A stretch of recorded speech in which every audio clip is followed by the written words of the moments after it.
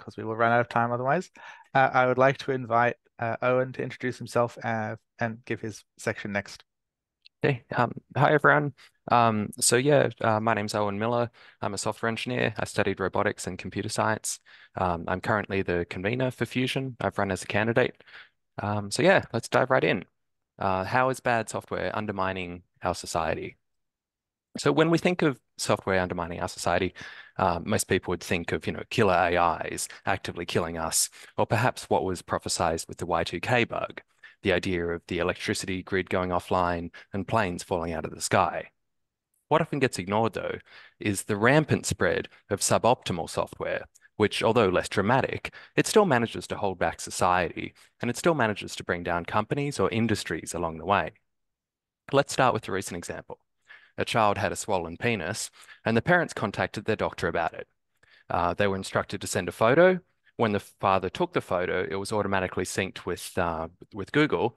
Google scanned it and then reported the father to police, accusing him of molesting his son.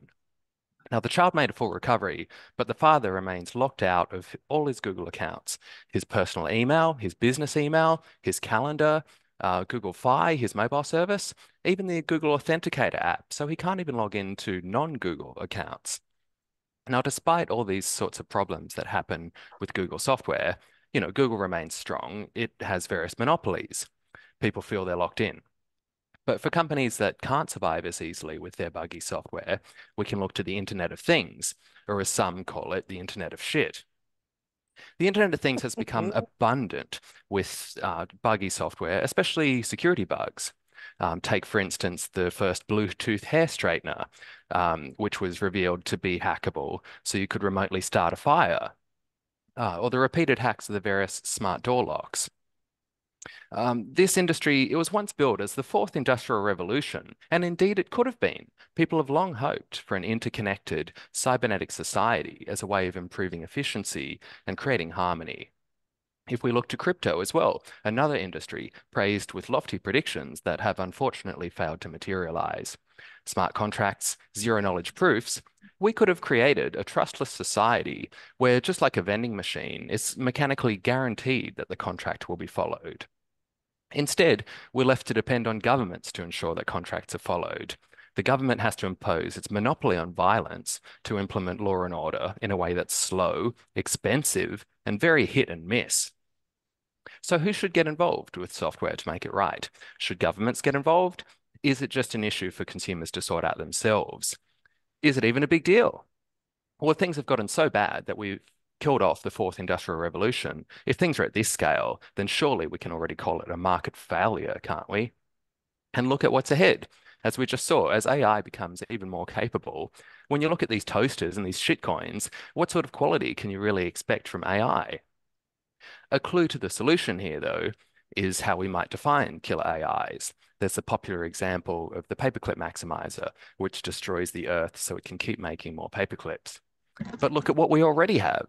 We have soulless companies and governments whose pursuit of GDP growth is actively killing life on our planet.